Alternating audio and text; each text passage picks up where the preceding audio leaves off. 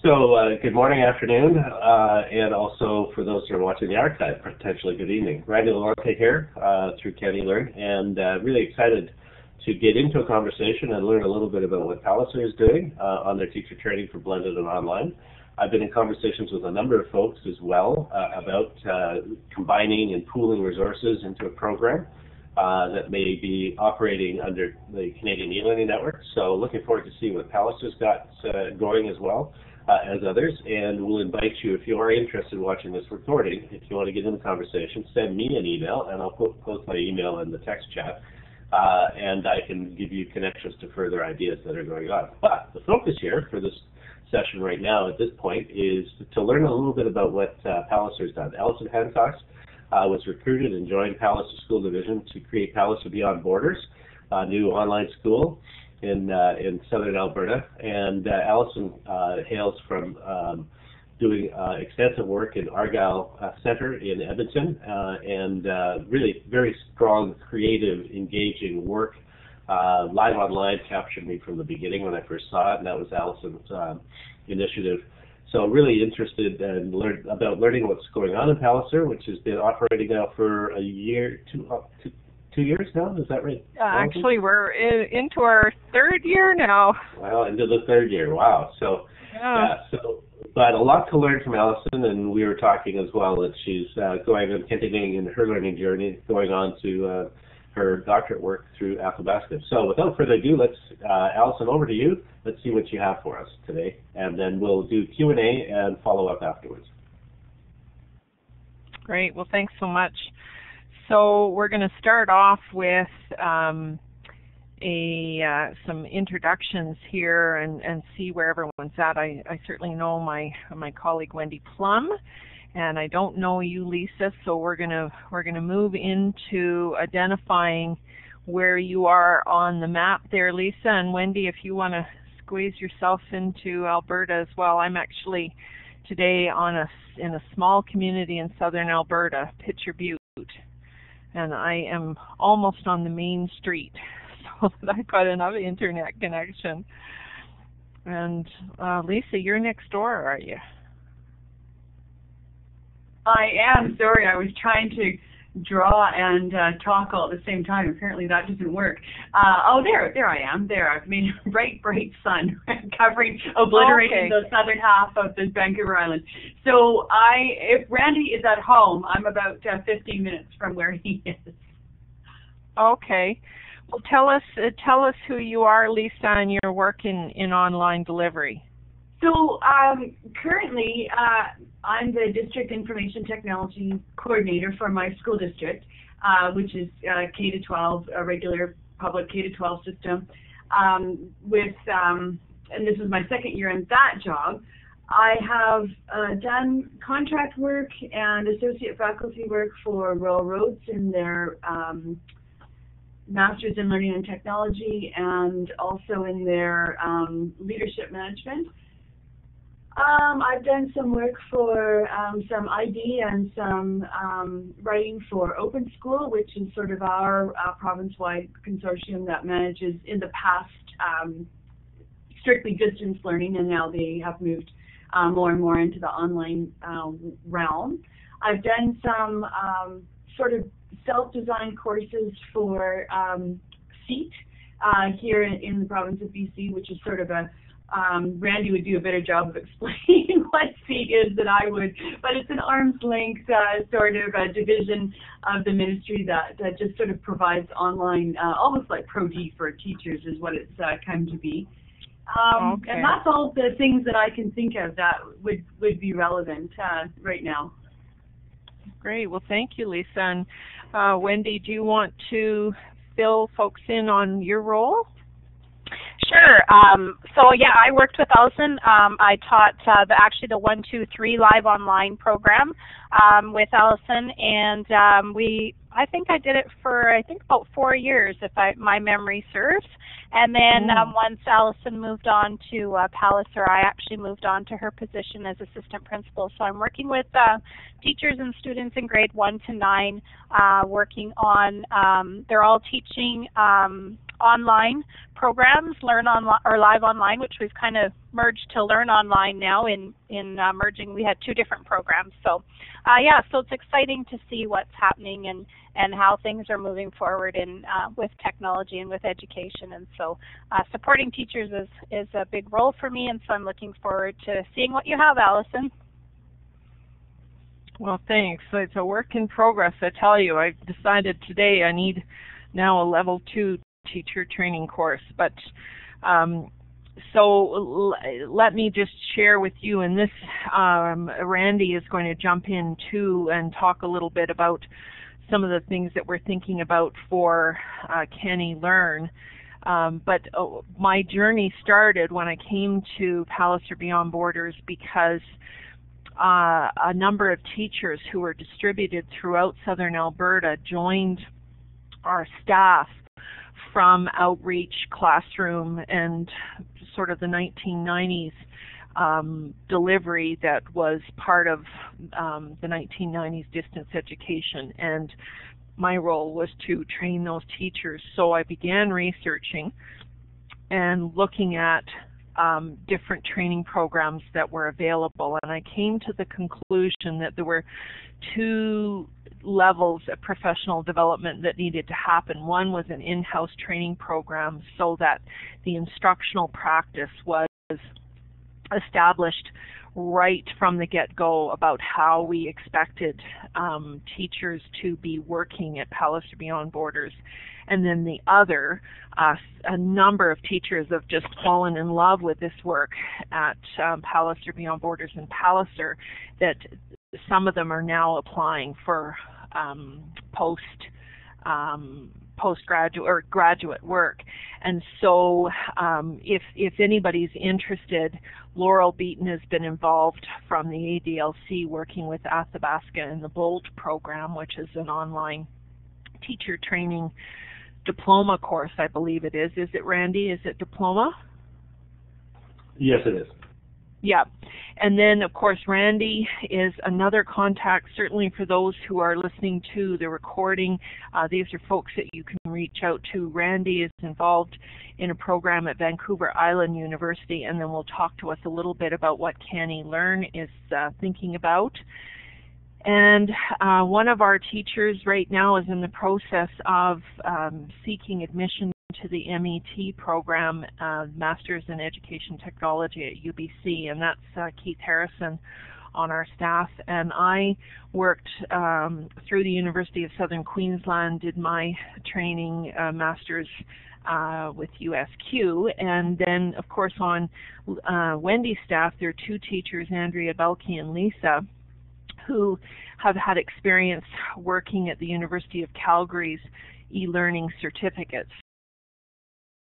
So for any of us here or listening to the recording, if you're looking for more information, there's some resources certainly in our circles to answer questions. Are there any other programs or training that you're aware of, Lisa or Wendy, that you have engaged in? So why don't we hand over the mic, Wendy, to you to talk a little bit about what your research has shared with you or what you've learned. For sure, yeah. Like I've done a fair bit, and I may have missed, I think in my research here, I didn't have the dates, and I think I missed the March 1st deadline for Athabasca, but there's a lot of programs out there for Masters in Distance Education, and so the one that I'm looking at through Athabasca, I think would just personally suit me better. They've got 2 different streams, I believe, where you can go, is to more hands-on, and then through the thesis way to go. So yeah, so I'm really excited about beginning that and starting the process of getting registered. So yeah. Yay. And how about you, Lisa? Are you familiar with any other programs? Oh boy, I'm trying to think of anything that, well, I did my, originally I did my MA at Royal Roads when it was then called an MA in Distributed Learning. Now it's the Learning and Technology stream. And Randy's already mentioned VIU. The only other one that I guess there's two other ones that I have some teachers that in my district that are doing or have done right now. The one from UBC, but again, the focus isn't really so much on the online component. Is almost the online teaching component is almost an add-on, where by virtue of delivering the program in an online fashion, I think the institutions are sort of hoping that they're getting, you know, double purpose out of that. Well, you just completed a master's degree online, so obviously you know how online teaching and learning works, right? Yeah, so that's a little bit sketchy. But the two that I'm thinking of, the one at UBC, I think it's a solid degree, but they don't, and it is done all online, and I think it's got a lot of components, but the focus is more on educational technology, you know, in the classroom or just, you know, in the broader scope of things. And then I put a link in the text chat. Thank you. I can't do those two things at once. Never believe what they say about women and multitasking. I can't even. And then the other one that I have quite a few teachers on right now, and I don't know why it suddenly reared up. It must be a new program, but it's out of Queens. And it's, again, I don't know what the name of it is, and I'll do a quick search here because I've heard a couple of them speak of it, and I've got 3 or 4 of them right now that are in their first or the end of their first year, and they've been asking me for help and advice on all sorts of things over the year related, again, to educational technology. But I think the online component, the online teaching component, is going to be quite small, if existent at all. And like I say, I really have this strong feeling that the institutions that aren't offering specifically online, how to be an online instructor or facilitator, are hoping that just through the process of osmosis, the learners will know how to do stuff. So, Randy, would it make sense for you to take a few minutes here to talk about what CANeLearn is doing, or do you want to circle back to that after I've shown what we're doing here at Palliser? Well, we can circle back to it, obviously, but what's happened is that there's a lot of these programs, and they're in the discussions at the BC Digital Learning Conference in February that we had, and Lisa was in them. There's a strong interest and desire from schools who are moving into online practices, whether they have an online school where teachers are really totally at a distance, or in doing an embedded model where teachers are teaching part of the time in the classroom and part of the time in an online virtual space for online classes. All of them express a strong desire and need for having some specific training on the skills that are required, not just to manage technology, but to actually solicit engaging pedagogy. So that conversation is one that carries on, and it has been tried to be filled by the spaces for some of these online diploma programs that the universities have come up with. But not all of them, as Lisa's sort of described, necessarily fit the bill, nor, like you mentioned as well, Elson, that you have to do an internship. A lot of these programs don't have an internship where you practice what you preach. So that's why we're toying around with the idea of looking at a competency-based program that would be micro-credentialed, that could fit into these programs if teachers wanted to get the degree or credential, a diploma, but more importantly are focused on practical skills for teachers that want to work in digital and online learning environments. So we can certainly talk about that a lot more afterwards, but there is a desire to do this collectively under the CANeLearn umbrella. Okay. Well, thanks. Thanks for that briefing, and I'd like to welcome Verena and Dirk. I bet you guys are joining us from Airdrie, and we are just starting to rock and roll here, talking a little bit about the difference between what I've distinguished as university training programs, and we've just finished talking about that, and we're now moving into talking about our in-house training. Do you guys want to test out your mic? Testing, does it work? Dirk, yeah. Hello. Hey, Verena and Dirk. So I'm just going to start talking a little bit about some of the training that we have engaged in here at Palliser, and then tell you where we've gone with our professional development and what it looks like long term, because I mentioned in the opening I'm about to think about what do I do for now the next steps. So here at Palliser, we made early on, and Verena was certainly part of those discussions as she was with us last year. We had those discussions that Palliser Beyond Borders is an online teaching and learning environment. And so the distinction being made there that we're not bringing teachers in to be simply markers online that send a final mark back. We're involved in formative and summative assessment, and we're involved in actually 3 kinds now of delivery or teaching, because what we've learned over the last year is that our model has moved from being a strictly online model to a blended learning model. So our instructional practice is both asynchronous, using a Moodle platform, synchronous using Blackboard Collaborate, and face-to-face. So we have we have in our model 4 campuses where we teach students who come to our sites in Lethbridge, Pitcher Butte, where I am now, Vulcan, and just most recently a campus in Calgary. So where we went with our training is that in the early days we identified that our teachers needed training that was very immediate around learning to use the technology. So that's Ian Duke's phrase, learning to use technology before you use technology for learning. So the resources that we borrowed and were influenced by were, as Randy was talking about earlier, from some of our colleague schools in BC. They shared the resources with us, and we actually built the training program in Moodle, and I'll show you that in a few minutes. We looked at a number of schools, and then we built our own Palliser model, and the course is right now shared in its early draft stages on the hub.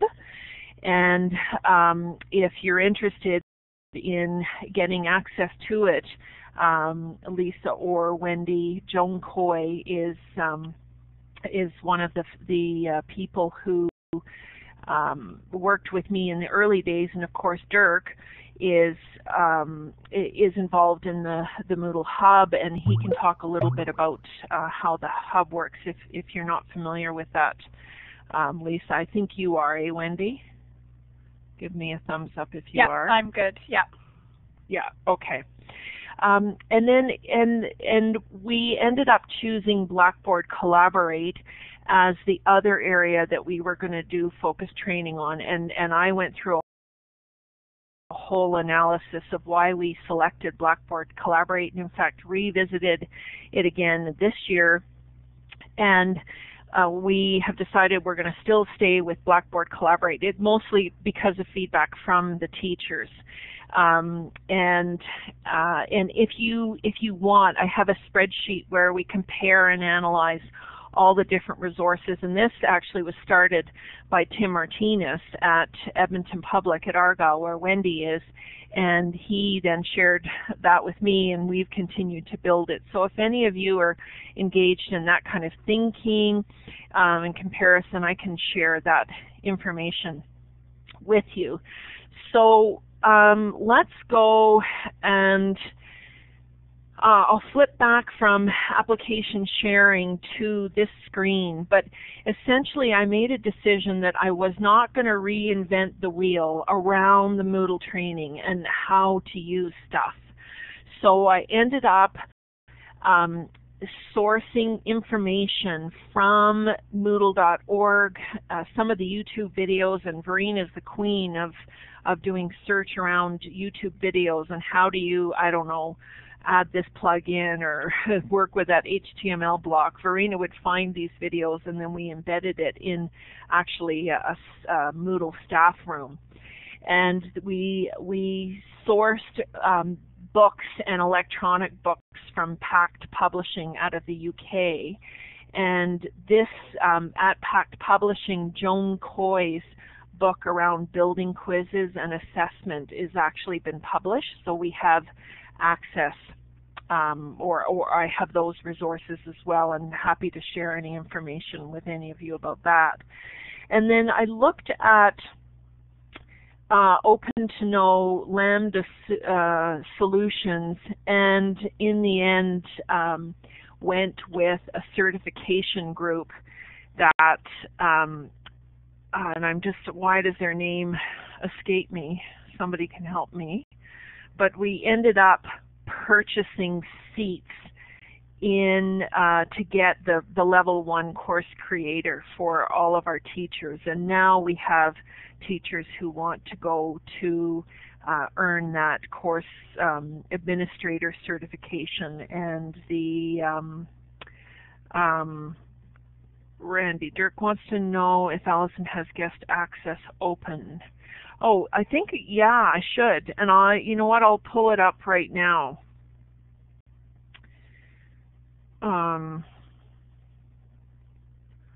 So let's go to Chrome.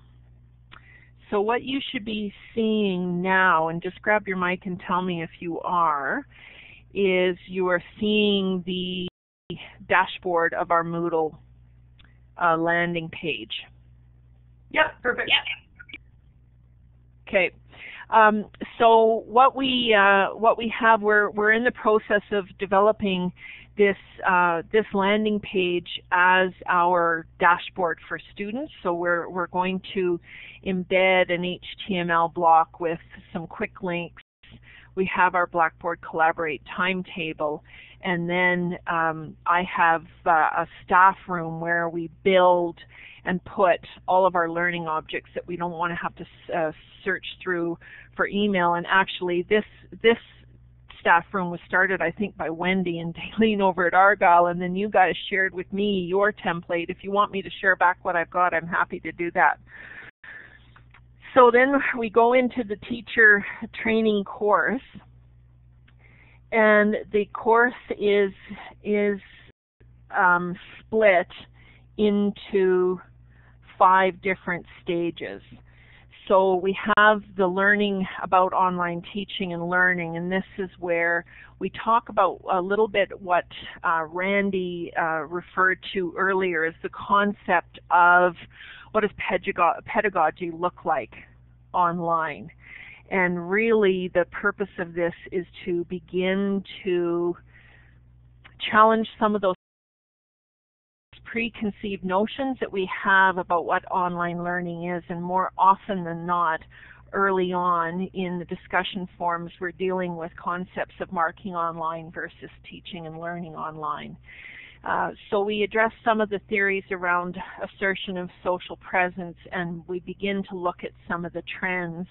And Joan Coy shared some very interesting research that she'd done on trends, and I'm sure this could even be updated. And this is the beginning of us modeling it's really a competency-based assessment strategy that was developed from those early days of research at Live Online. But the whole idea that teachers build their own portfolios of, and I'm just going to take us to a portfolio of the competencies that they are developing as they are building their practice in an online environment. So essentially by the end of the year, and we actually had a celebration of learning, well, the end of last year, where teachers really highlighted what were some of the key competencies they'd grown. But we had one again in December, and this is really just a checklist that the teachers are using to begin to identify the areas of competency that they need to work and engage students in learning online at Palliser Beyond Borders. And so we go through this portfolio here is an entire list of the discussions that we have in this course from beginning to end. And so last year we actually got as far as student engagement. So we went through maybe the first 2 units of this course, and then this year we're doing a lot of work around some of these other areas some of the other theories around how you apply it into an online learning environment. So I'm just going to go back to the course here and back to our main page. Are there any questions that anyone wants to throw in at this point? I'm not seeing my screen. I have just a quick question, Alison, while you're Sure. refreshing that. What's been the main driver that's been attracting teachers to your model? Is it, and I'm not sure how I want to frame it, I'm just curious that, you know, are they seeing what I'm seeing, or what I'm hoping to see more of is in that, you know, taking the best bits of online pedagogy and face-to-face pedagogy and marrying them, and then always having the best tool at your disposal. Like, that's what I see when I look at stuff like this. But what's been the driver for your teachers? Well, the answer, and it would be interesting to ask Verena from her perspective in the early days. We had I think the answer is best, or the question is best answered with the perspective of the division at Palliser Regional Schools. We're a very tiny little rural school board between Lethbridge and Calgary. And the small rural schools are looking for support to supplement courses or enhance the offerings that they offer their kids in these rural high schools.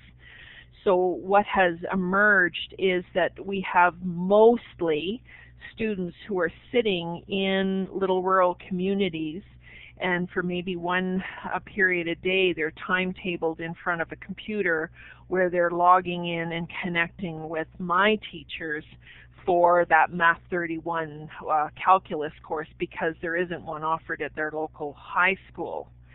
And so from the division's perspective, the idea is to enhance opportunities and provide choice where 10 years ago that wasn't possible. And I think the driver from the teacher's perspective, and Verena, you jump in here anytime, is that we now have a group of teachers who have this vision of exactly what our name says, providing the Palliser experience beyond our borders, and certainly beyond that brick and mortar experience, to make the connections for kids to have access to things that they wouldn't normally have access to. Are there any other thoughts you want to add to that, Verena? From your perspective, thinking back? No, I was agreeing with you. I just, like, it's, I was just writing, it's playing with the virtual and physical learning environment. I always remember we talked about creating one giant learning commons. That's how I kind of saw it. Yeah. But yeah, I agree. And I know, Dirk, you guys at Rocky View Schools have a similar model. Is there anything you can add to those thoughts about choice and opportunity? Yeah, so we do, we use that similar. We have, I think, 3 on-site satellite schools that look after the online kids full online, but also have the blended approach where kids come in, with some regularity, and so the actual full online enrollments, or I don't think that has necessarily grown too much. Like it's sort of the blended piece that is really sort of what we're doing there for sure. Mhm. And Wendy, is there anything that you can add to that? Well, I think talking from my own personal experience, just having this kind of a program for teachers that are new to it, I think is just it's so good, because Allison, as you know, we started really with nothing, right, and built from where we were at, and built a lot by trial and error and learning from each other. But having this in place and learning the pedagogy and knowing all that, I think it's really valuable to teachers and to new staff. Mhm. And what I'll show you in a few minutes is how we ended up structuring this in our first year and have enhanced it in our second year. I don't know if my application sharing is working on your computers. On my iPhone, I'm still seeing the teacher portfolio. Okay, it's way slow. Okay.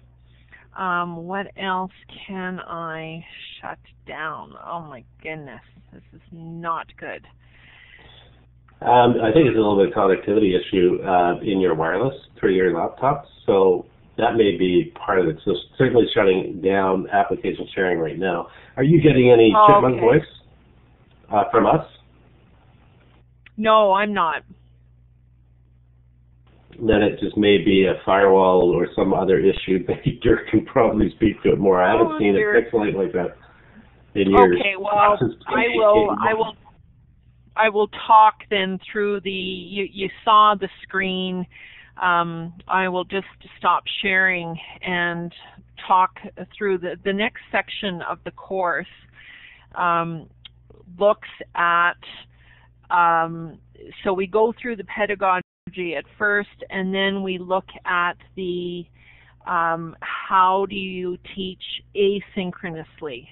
So these are the resources that I have shared in that asynchronous part of the course, and we ended up going with I bought a number of seats with the and you can choose who you would like to go with, but I ended up buying a number of seats. I'm just trying to remember.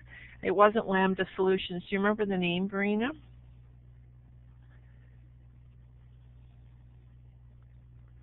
Can't remember. Okay. I'm just looking in the course now. The Moodle course creator, the one we ended up going with was Remote Learner. That's what I was thinking of. And we went with Remote Learner because they happen to that year have the availability of the trainer and so on. So a number of the teachers, they've changed names since then. So now we're looking at a couple of our teachers want to go for the course creator certification and the admin certification.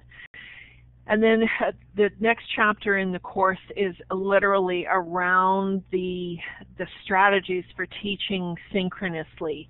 And I found a 6-hour online program. It's pretty basic, but what is so useful is the modeling that Education Impact offers in showing how you use online teaching strategies. So a lot of their work has become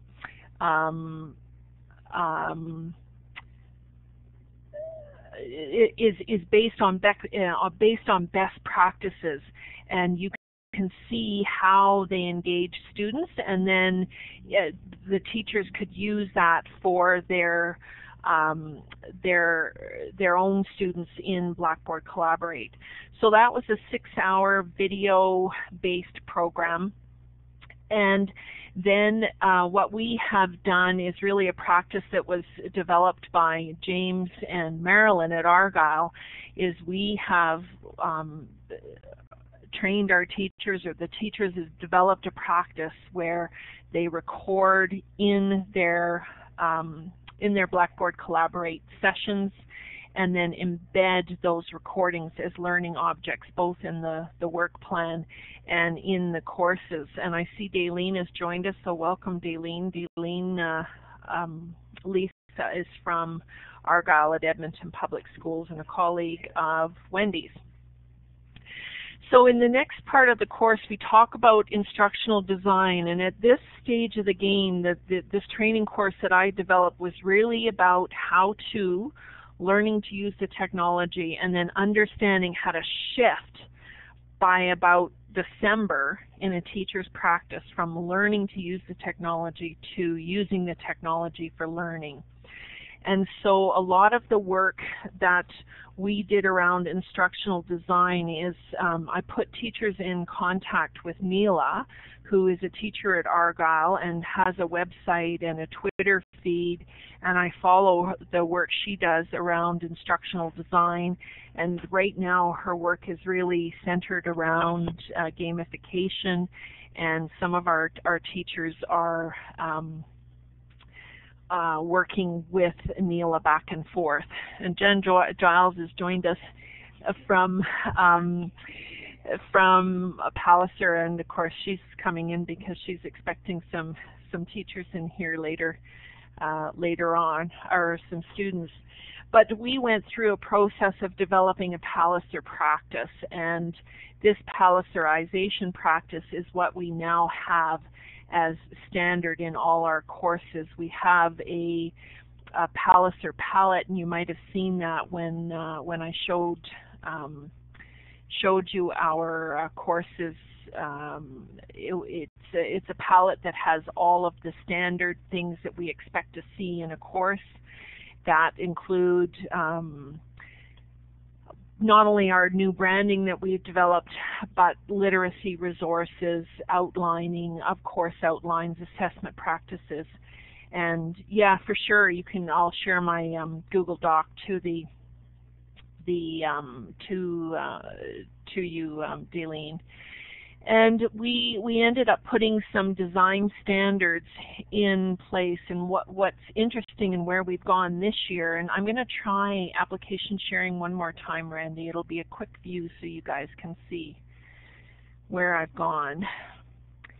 And this actually is some combined work. Let me just show you. Is it coming through for you guys? Yeah.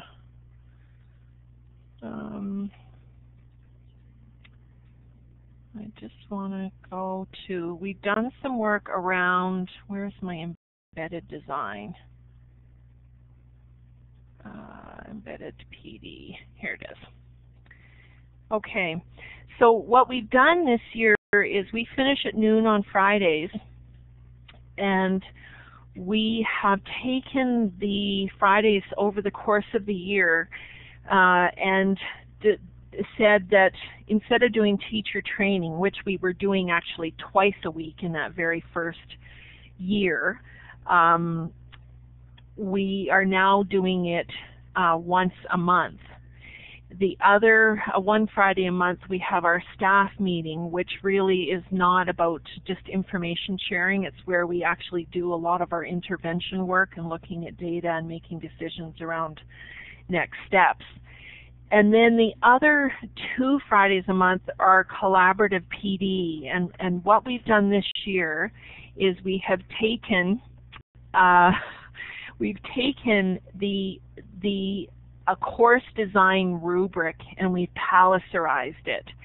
And so we have looked at how do we fit in our divisional goals and assess whether or not our courses are actually meeting those standards. So we built in a rubric for assessing our courses around our literacy expectations, around assessment, and around safe and caring, and the digital citizenship piece.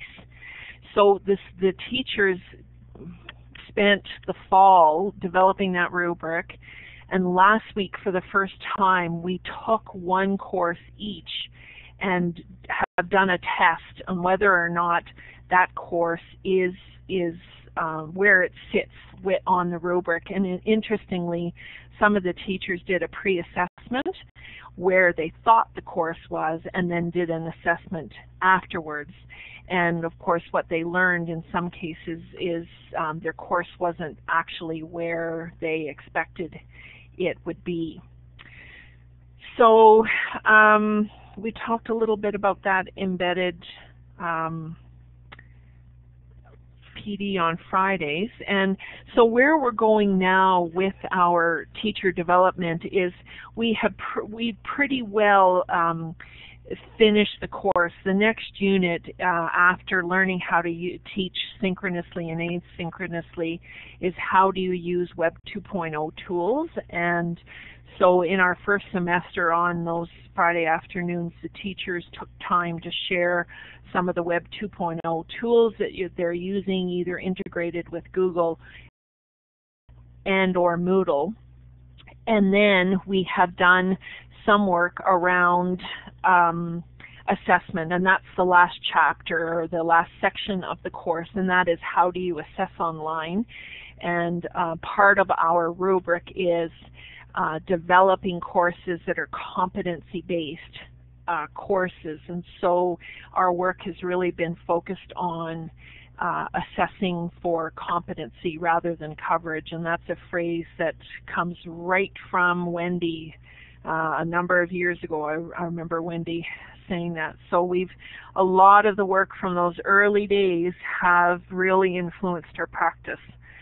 And if you want a copy of this course, it's available on the Hub, and Dirk or Joan can be contacted for information about that. I'm going to stop there because I know we're getting close to the mark, and I'll hand the mic back here to Randy to talk a little bit about some of the work that's happening at the CANeLearn level. And certainly I'm happy to answer any questions or respond to any discussion. I think why don't we do that first? That's all right, Allison. Other folks, okay, with your overview for that. And is it Joan that we go through, or can Dirk, is he another one that we could use as well to get access to a copy? Yeah, for sure. Dirk can help us. Dirk? Okay. That would be great, Dirk. I wouldn't mind getting a copy of. Allison, just let me say about before we jump into just talking about anything else, very extensive and very impressive course and operations and setup, but more importantly, how you've infused professional learning as a part of the whole staff development, as part of the culture of Palliser Beyond Borders. I think that's a real coup. But it's also, I'm not surprised because of who you are as an individual and who I know you as a professional. So I think your whole approach to this is very reflective of that. And I don't see you as being about content. I see you as being about process, pedagogy, and outcomes, and or competencies. And I think that orientation, I think, is really, really important for me to see that that's what's in this particular spot. And it's not a one-shot, pass the course and you can teach. It's, no, this is an ongoing part of your professional learning experience. So I just want to say thank you. That was really great to see that, but more importantly to hear how it works and how you designed it. So other thoughts, comments about the Palliser's approach to this?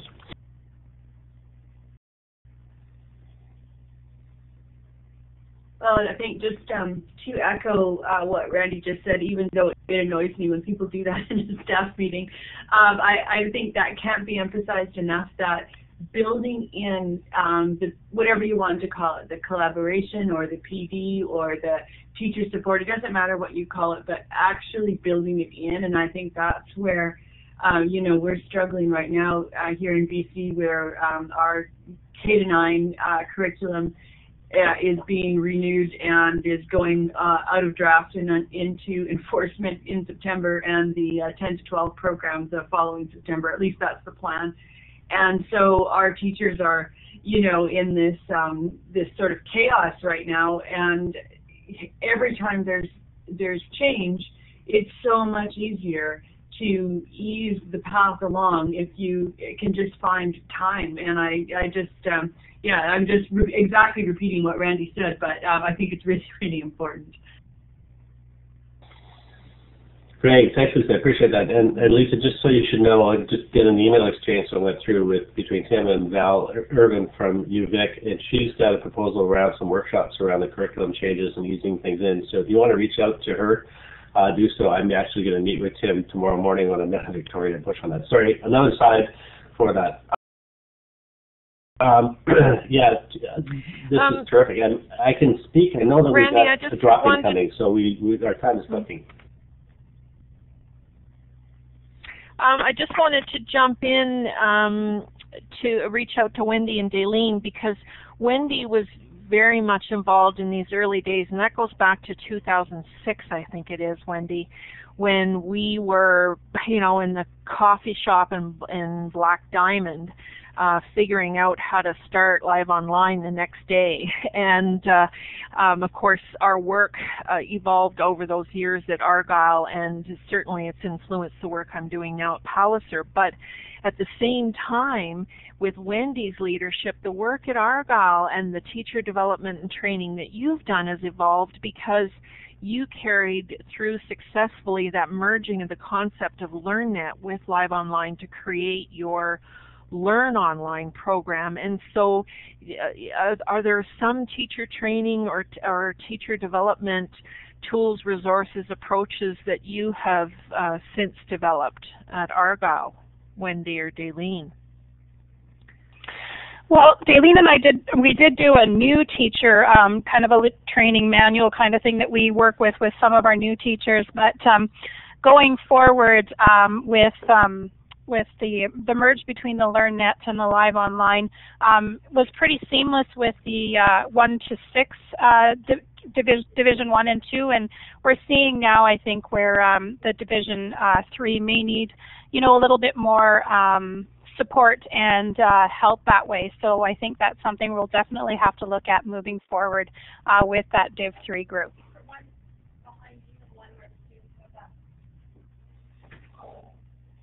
Yeah, I concur with Wendy for sure.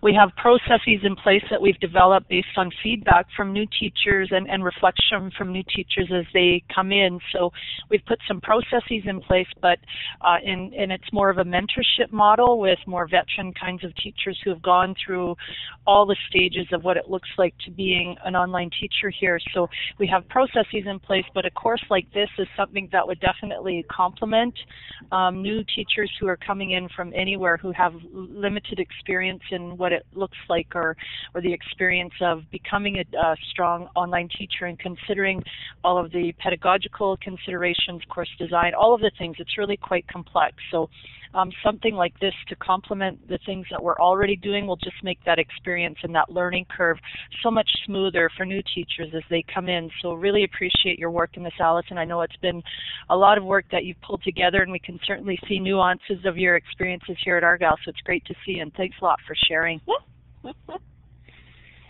You're welcome.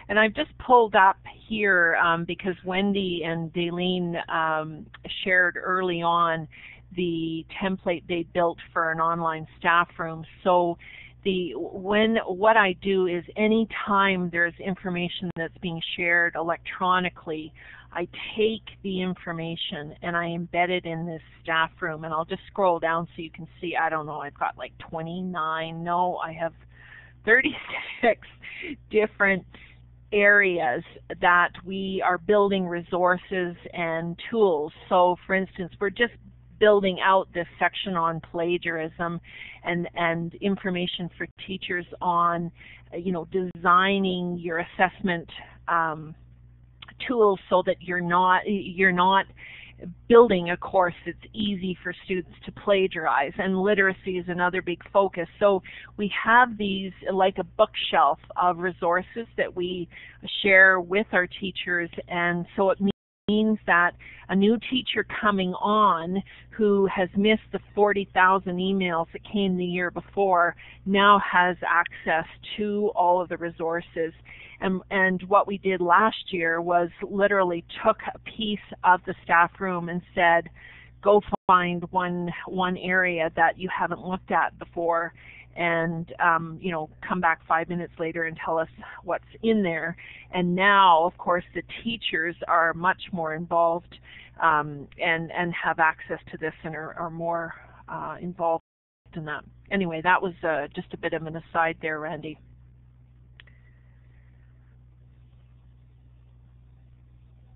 Okay, so what I wanted to say, I'm just looking at the time and knowing that your room's going to be taken up for other things. Apologies about the throat and the cold.